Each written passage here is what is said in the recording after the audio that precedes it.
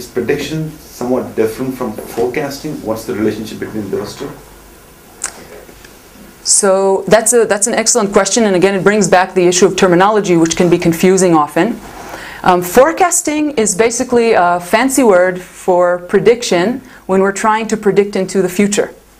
So when we're looking at a time series or a series of events over time or some measurement that we're looking at over time, what we're trying to do is predict it into the future. The term would be just called forecasting.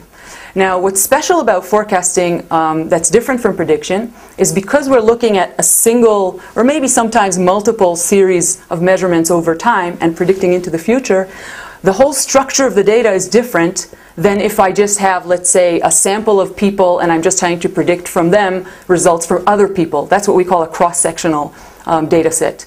And because the data sets have such different natures, we have to have different types of algorithms and methods to do the prediction or the forecasting.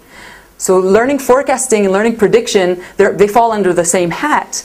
The same approaches are similar, but the methodologies are going to be slightly different, taking into account the different nature of the data.